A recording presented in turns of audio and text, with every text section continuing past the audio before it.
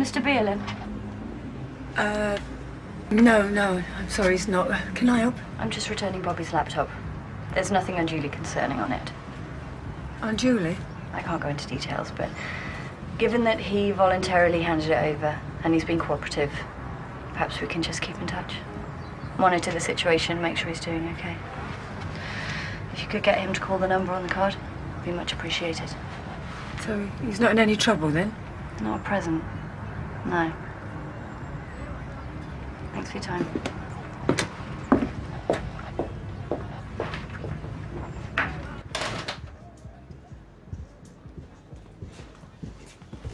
You right?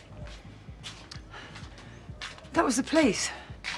Bob was in the clear. He's done nothing wrong at all.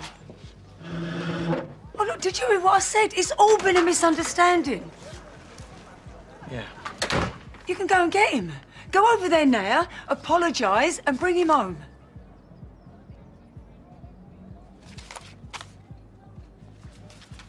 It's not going to happen. I don't want him around no more.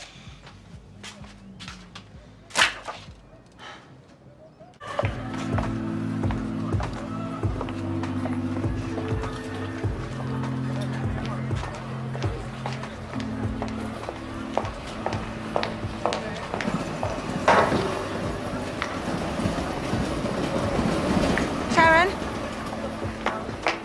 What? Look, I'm sorry. sorry for hitting you. It was wrong. It was so wrong. Can you forgive me? What is it? What's the matter? Can you? Yes, of course I can. You don't look too good. They're plotting against me. The two of them. They're trying to take my son. Everyone's on their side. You can tell. I mean, look at the way they're staring at me. Look, let's get out of the cold and have a nice cup of tea, okay? I don't want to impose. Will you get in? I'm freezing my what's-its off out here. Come on. Better keep our voices down. Ian's upstairs. In bed. Not well. Something like that. He had a falling out with Bobby. Jack's thrown him out the house. Oh, why can't people just be happy? Well, if I knew the answer to that, I'd still be in the Vic married to Grant with a house full of kids. Instead of me and Mick. I went to a meeting. You know, a meeting for alcoholics.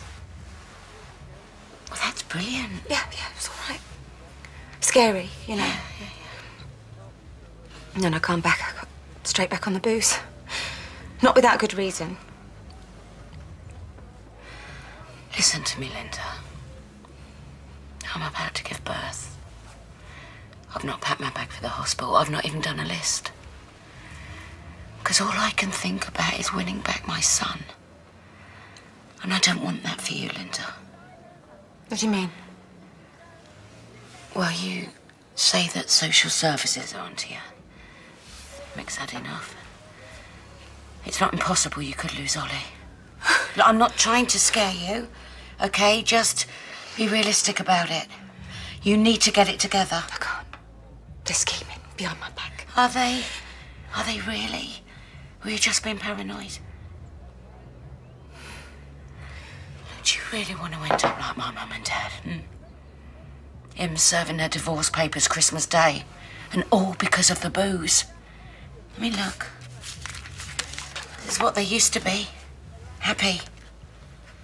Do you really want to make the same mistake with Mick? Every couple that runs the Vic, every marriage, it hits the rocks. Me mum and dad. You know, me and Grant, Cat and Alfie. It's a long list. Right, look here. The Bagstocks. First landlords of the Vic. You drowned her in the bath. Stop, Annie. Linda, you are strong. Now go over there and talk to him. You can sort this out.